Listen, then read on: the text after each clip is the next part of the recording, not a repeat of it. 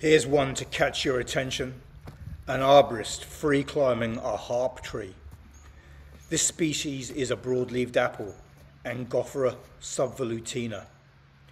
I'm in the Mary Valley of southeast Queensland. Though this tree fell, based on the tenacity of nature, she stood back up. This tree features in a linked article of mine on harp trees. So consider, when a tree falls that's in your care, instead of investing $1,000 to $2,000 processing it into mulch or firewood, invest 1/3 of that to help her stand back up. It's time to hang up the chainsaw. It's time for Naturaculture.